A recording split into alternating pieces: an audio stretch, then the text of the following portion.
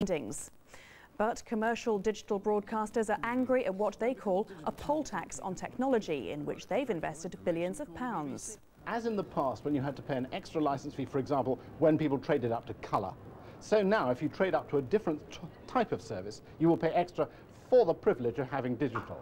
The question of those who oppose that is, will that put people off getting digital? The people who are running digital in competition against the BBC say, if you do that, people won't take it. So you are being anti-competitive. The Queen Mother rounded off her 99th birthday